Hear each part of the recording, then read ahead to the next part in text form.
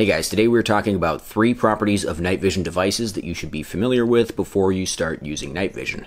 They are focus, diopter, and aperture. Those 3 properties of the device correspond to 3 parts of the device. The ring at the front controls focus, the ring at the back adjusts diopter, and the removable daylight cap adjusts the aperture.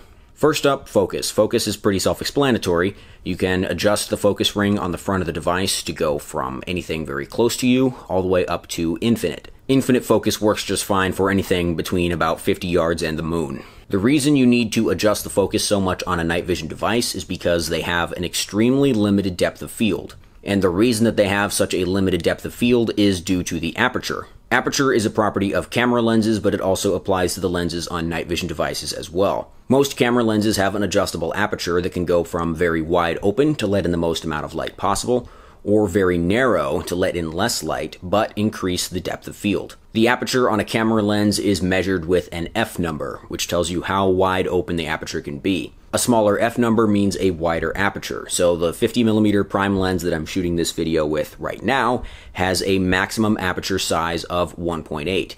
By comparison, the maximum aperture size on a Psionics Aurora camera is a 1.4, and the aperture size on a PVS-14 is 1.2. A lens with an aperture of 1.2 lets in a ton of light, but has an extremely narrow depth of field.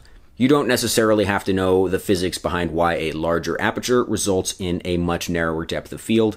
I certainly don't, and I'm doing just fine, thank you very much. If you take pictures or shoot video with a wide open aperture, you get a very narrow depth of field and that nice blurry background that makes Grantham videos look so fucking cool. On a night vision device, it means that you have to be adjusting your focus a lot if you're going to be looking at something up close, like if you're doing administrative tasks in the dark, or you're trying to look at rough terrain in front of you for navigation purposes. This is also where the lens cap, or the daytime filter, comes into play. The lens cap on a night vision device isn't actually solid, it has a very tiny pinhole in the center of it. That tiny pinhole reduces the light coming into the device, and that gives you 2 benefits. 1, it protects the device from excessive light levels, which could damage the intensifier tube. And 2, while that cap is on, it greatly increases your depth of field. The really limited depth of field on a night vision device is why you cannot shoot with iron sights. If you adjust your focus so that you can see your target, the sights are going to be so blurry that you probably won't even be able to tell they're there. However, if you've ever messed around with your night vision device in the house when the lights are on, you may have noticed that with the daytime filter on, you can actually use iron sights. The daytime filter significantly reduces the aperture size, gives you a much wider depth of field. If you're actually using the device in the dark, it'll probably reduce the incoming light to the point where the device is no longer all that effective. However, what you can do is punch a much larger hole in the lens cap, which will give you some of the benefit of the decreased aperture and some of the benefit of the reduced incoming light. I have 2 different lens caps for my PVS-14, one with a standard pinhole and one with a much larger hole.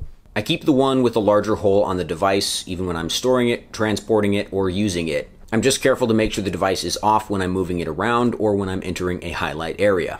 Here's a cool demo, by the way. The camera is currently not focused perfectly on that little SB Tactical instruction sheet that I happen to have laying around. But if I hold up my PVS-14 daylight filter, you can see that now our depth of field has gotten much wider and the text is now within the depth of field. I haven't adjusted the focus at all. I've just increased the depth of field to the point where the text is visible. If I do the same thing with the larger hole cap, you can see it helps, but not as much. And lastly, we'll talk about diopter. So the ring on the back of the device is what controls diopter. The diopter is how you adjust the device to your specific human eyeball and also how you accommodate for the distance between your eye and the device. Different people have different eyeballs and will have to adjust the diopter differently for the device to fit them. But even if you have the diopter set perfectly for your eye when the device is extremely close to your eye, if you move it slightly farther away, you may have to adjust the diopter again. The trick to using a monocular night vision device especially is to make sure that you collimate the 2 images that your eyes see. You adjust the diopter to make sure that what you're seeing with your unaided eye matches up to what you're seeing with the eye that has the night vision device over it. If you don't have your diopter adjusted right, using your night vision device is going to be disorienting, might give you headaches, and it's just not going to look right. The trick that's always worked well for us to adjust diopter is to look at something like a tree line so you can see the contrast between the trees and the sky beyond.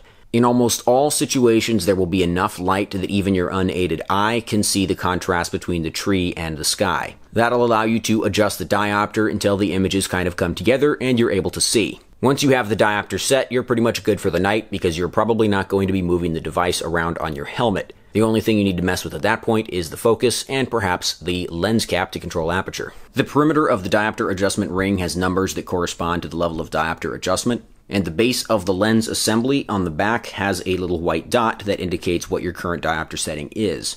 If you happen to already know what your diopter is because your eye doctor told you, you can probably pretty quickly get the diopter set right on your device without even having to look through it.